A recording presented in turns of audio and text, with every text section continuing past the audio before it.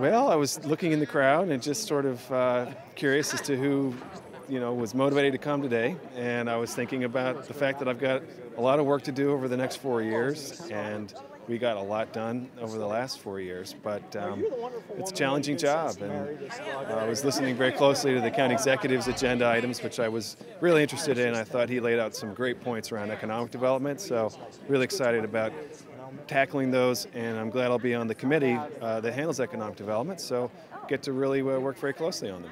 This is the dream job, and I'm grateful every day that I get to, be in this role and help this county move forward.